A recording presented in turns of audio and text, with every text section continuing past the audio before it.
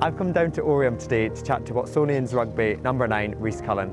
Reiss tells me all about why he first got involved with the sport, what he loves about playing rugby, and why he's excited to be back playing at Myerside this season.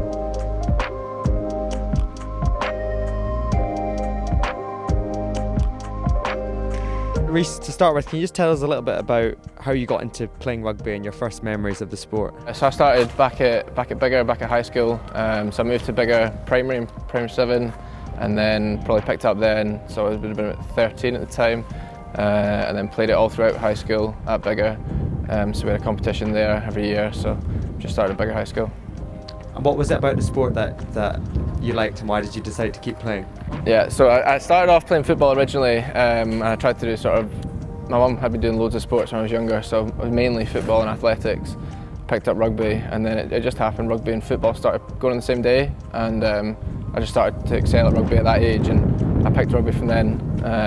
So I just enjoyed getting the ball in my hands, running about, enjoyed the sevens aspect of it. So done all the different forms of the game, and yeah, just enjoyed it more.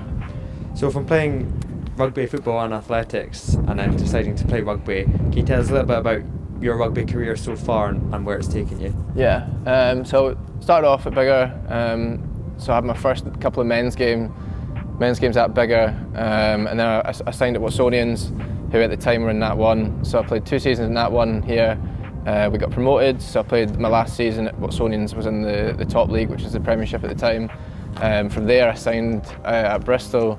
So I went to Bristol for 2 years, so I had 1 year in the Championship there, and we got promoted there, so I had 1 year in the Premiership there, and then from there I signed at Doncaster Knights, so I had another 2 seasons in the Championship at Doncaster, which I've just finished up now, and now I'm here for this season. 3-4 years down south, what did you learn from playing down there that you can bring to Watsonians this season? I think just playing with different people, different styles of players.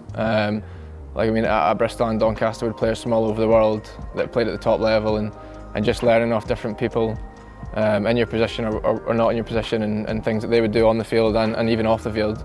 So just being in such a diverse place, I guess, with all sorts of different people.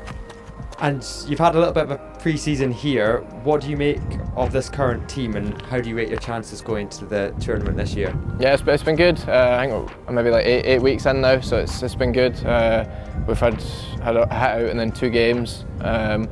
We spoke about after the game at the weekend against Heriots that we had like another 30 or 40% still to give, which is quite encouraging, because I thought we went well. Like, we beat them, and they seem like they'll be a good side this year as well. So I think, based off last year's performance and then the recruitment of this year and how I've seen so far, like, I'd fancy us for one of the top sides for sure.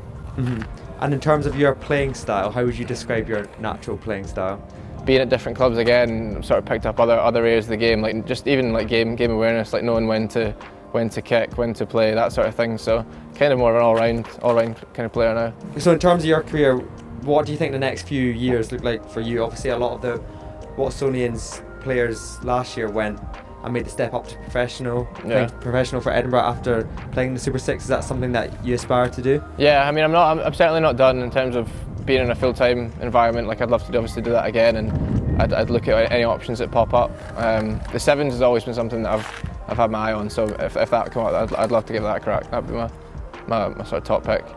And looking at the other teams in the competition this year, do you very much think, after Watsonians finished after 10 games, they were top last time out, do you think Watsonians are the team to beat this year? Yeah, I'd say definitely one of. I mean, it's having only 6 teams in the league, it makes it very competitive. So I think any teams will be able to beat any of the other teams on their day. But I'd say Watsonians, yeah, definitely one of the top sides.